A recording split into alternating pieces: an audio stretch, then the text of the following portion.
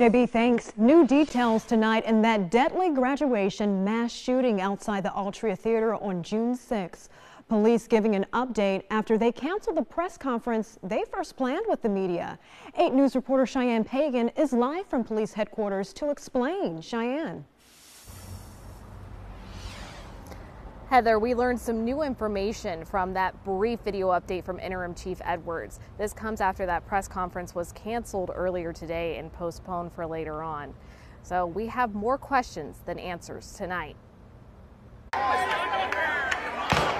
A deadly shooting outside of Huguenot High School's graduation, June 6, killing 18-year-old Sean Jackson and his stepfather, 36-year-old Lorenzo Smith. 5 others also shot with non-life-threatening injuries and many others harmed in the chaos that followed. This is an incredibly complex case with hundreds of people, hundreds of witnesses, many videos that we're still evaluating on a daily basis. We still have unanswered questions on how exactly the celebration turned into a tragedy that day. Questions we planned on asking at a press conference scheduled for 3 p.m. today before it was canceled just 2 hours before. Interim Chief Rick Edwards instead giving a brief video update saying a consultation from the Commonwealth's attorney was the reason for the postponement. I'm not going to be able to provide the types of details that many in the community and the media are asking for. Here's what we did find out. A second suspect identified that day by police was not involved in the incident. We also learned no guns were brought into the graduation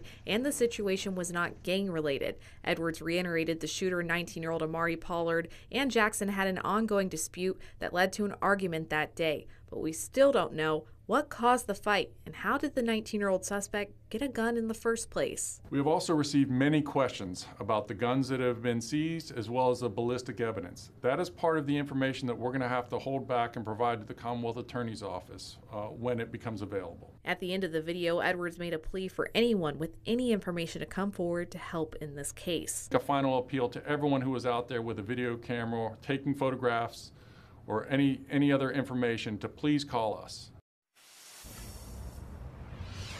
The last of the 5 injured are expected to be released from the hospital later this week. Amari Pollard's next day in court will be on July 28th. Reporting live in Richmond, Cheyenne Pagan, 8 News.